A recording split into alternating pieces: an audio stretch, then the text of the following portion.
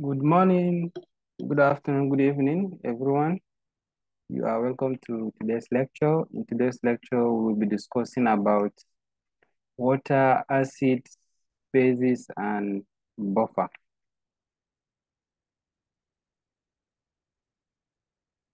So let's quickly highlight what water is.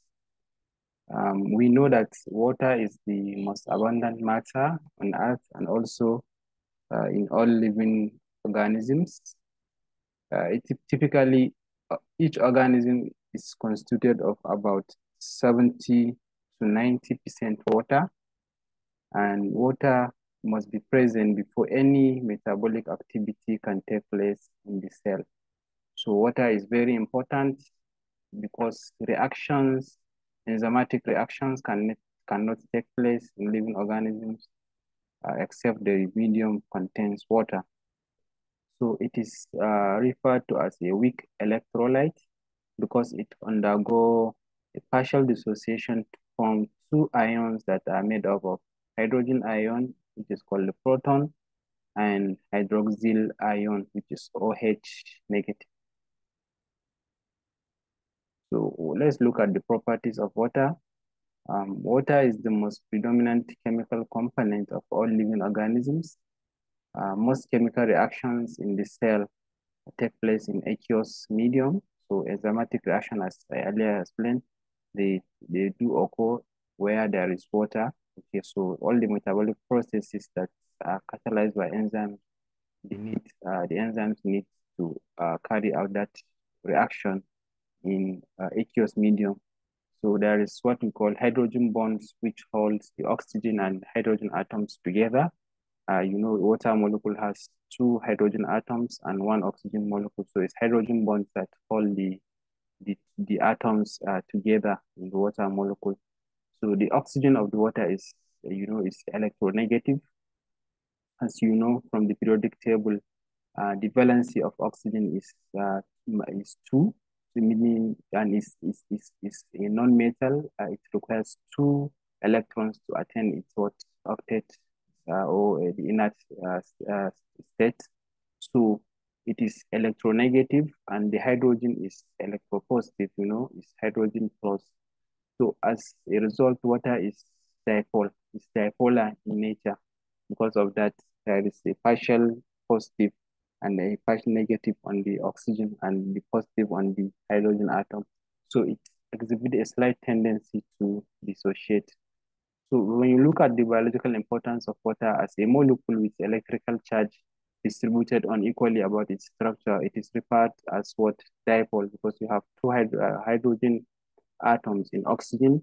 You have H2O, which when it dissociates, will form the hydroxyl ion and the proton, which is H positive and the OH negative.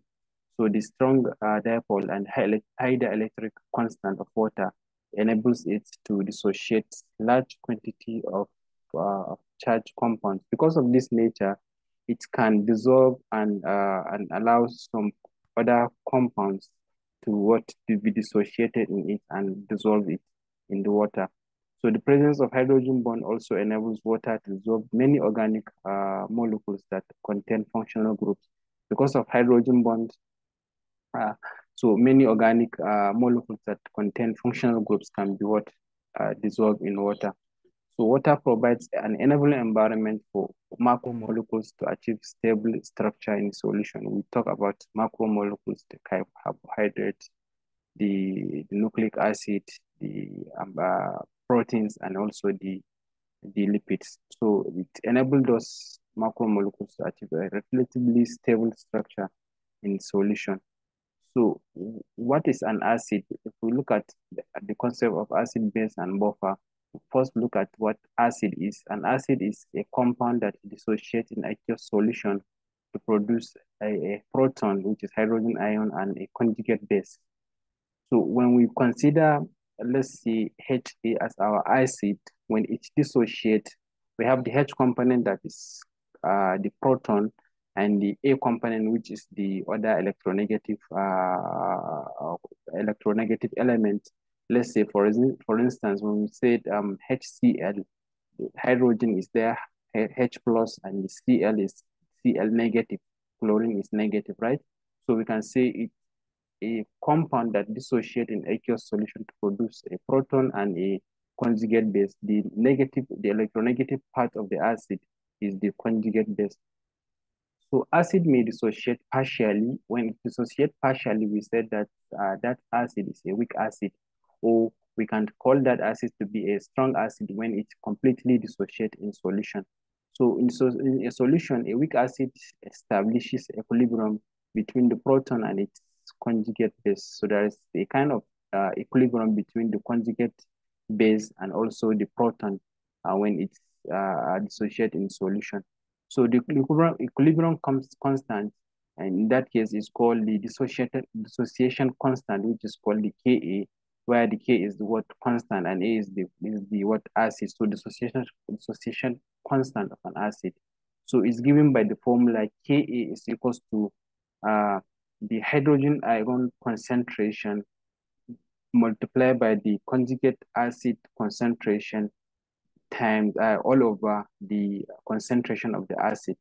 So whenever you want to make calculation, you should always remember this formula that the acid dissociation constant Ka is equals to the concentration, the product of concentration of hydrogen ion and the conjugate base.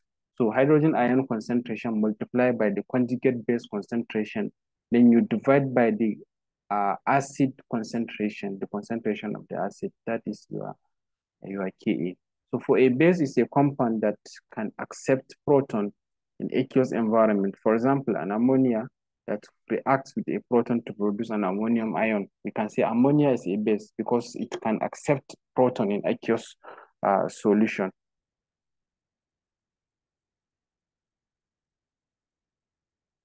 So let's look at calculation of pH, pOH, and pKa. The pH of a solution is simply defined as the negative logarithm of hydrogen ions concentration. So the formula for pH is equals to negative logarithm of hydrogen ion concentration. And for pOH, that's the pOH is the negative log of OH concentration. So if you want to calculate the negative logarithm of hydrogen ion concentration, you use pH is equals to negative log of hydrogen ion concentration. But if you want to calculate the pOH, you use the negative log of OH concentration. So for example, if the hydrogen ion concentration of a solution is 4.2 times 10 raised to the power minus 3, you are required to calculate the pH of the solution. So just use the formula, you substitute, you have pH is equals to negative log of hydrogen ion concentration. So this will give you the log of the hydrogen ion concentration is 4.2 times 10 raised to the power minus 3. So log of that will give you log of 4.2 plus log of 10 raised to the power of minus 3. You remember the law of indices and logarithm. When you have a log of the same base and they are multiplying, as in this case, you have log to base 10 of 4.2 times 10 raised to the power minus 3. So log to base 10 and you have multiplication. You can separate them by adding the two logs together. You say log 4.2 plus log 10 raised to the power minus 3 as what we have here. So when you press your calculator, log 4.2, log 4.2 is 0.62, while for log 10, you can use log 10 raised to the power minus 3, you can use calculator, or you can simply you can manually calculate. When you have log to base 10 and you have a raised to power log to base 10, although the base 10 is not showing, you know, when you are doing logarithm and indices, when the base is not shown, it means it's base 10. So it's log to base 10 of 10 raised to power minus 3. You know, when you have log to base 10 of a number and you have raised to power of that number, you can transfer the raised to power to become what? Multiply, it's going to now become a product of that log. As what we have here, we can have minus 3 come back to be multiplying log 10, and you have log 10 to log 10 base 10 is 1. Okay, so you have minus 3 times 1, which is why you have what this minus 3 here. So when you subtract minus 3, when you subtract 3 from 0.62, you have minus 2.3. So when you substitute for hydrogen ion concentration in the equation, you have what we call minus uh, minus negative multiply negative. They will cancel out so that you have your pH as 2.38. You can actually look for other examples to attempt them so that you can have a mastery of the concept. Although this is basic calculation of pH, I believe you may not have problem doing this. So what is a buffer? A buffer is a solution that resists change in pH. So when an acid or a base is added to the solution resists changes in that pH. So we said when either acid or base is added, there will be temporary change in pH, but the pH is quickly restored. So the buffer is a solution that resists a change in pH when an acid or a base is added to it. So a buffer contains a weak acid and its conjugate base. So we have a weak acid and its what? Conjugate base. So example of a buffer solution are acetate buffer, which is acetic acid and acetate salt. We have bicarbonate buffer, which is carbonic acid and bicarbonate salt. So how is buffer prepared in the lab? Okay. So before we look at the preparation of buffer, let's look at how buffers regulate the pH of solution. So what happens when we said that an acid is added or a base is added to a solution and it resists change in pH, we call that solution buffer. So how does it regulate the pH of solution? So if hydrogen ions are added to a buffer solution, the conjugate base, it has, you remember, we say it contains a weak acid and its conjugate base. So when hydrogen ions are added to the solution, the conjugate base react with the excess hydrogen ions to form the acid. Well, if OH is added to the solution, in the case of hydrogen ions, it means you are adding an acid. When in the case of OH, it means you are adding a base. So when a base is added, basically you are adding OH to the solution. So when OH negative ions are added to the solution, they react quickly with the acid that is present. You remember the buffer has acid and weak acid and its conjugate base. So it will quickly react with the acid in the buffer to produce water and what conjugate base. So that's how it regulates the pH of such solution. So let's quickly look at how we can prepare a buffer. To prepare a buffer, there is one important equation or formula that you have to put at the back of your mind. This is Henderson-Hasselbalch equation. It's very important. You can't do basic biochemistry and you forget this formula. It's very, very important because you will use it to prepare so many buffers that you are using in the lab.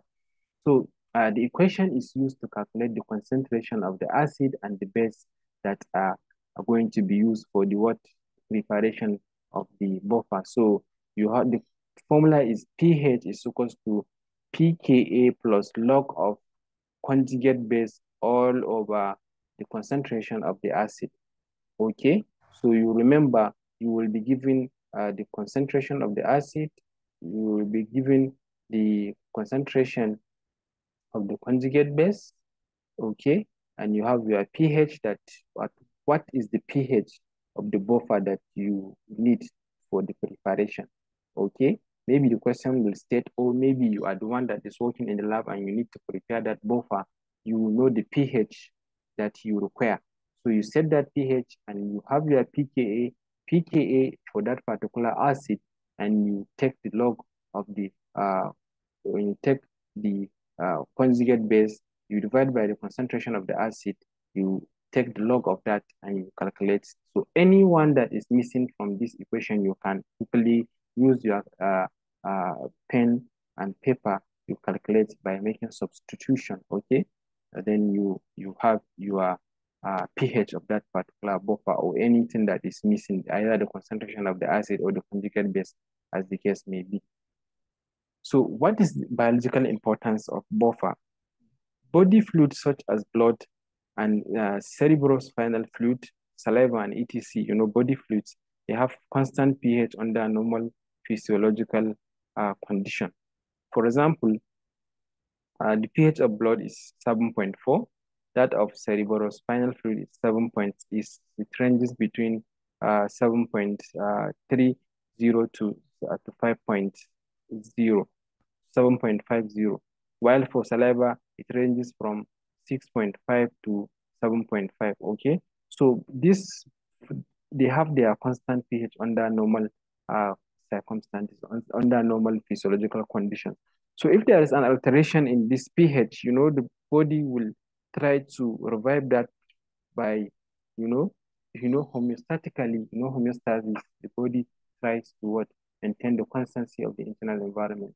So buffers, they help, okay, they help this pH to be maintained, because due to the presence of this buffer and this fluid, when there is slight change in pH, it will try to what? Restore the normal pH, the normal physiological pH, because there are a lot of cellular activities that's taking place, and you have enzymatic processes taking place. When we come to talk about enzymes, you will see why it's important to maintain pH, because enzymes work, they have their specific conditions. Okay, they have their optimum pH that they work best. So if there is an alteration in that pH, it means there's not going, that enzyme may either be inactive or is sometimes be denatured. Okay, so when that happens, it means it's not going to catalyze the reaction.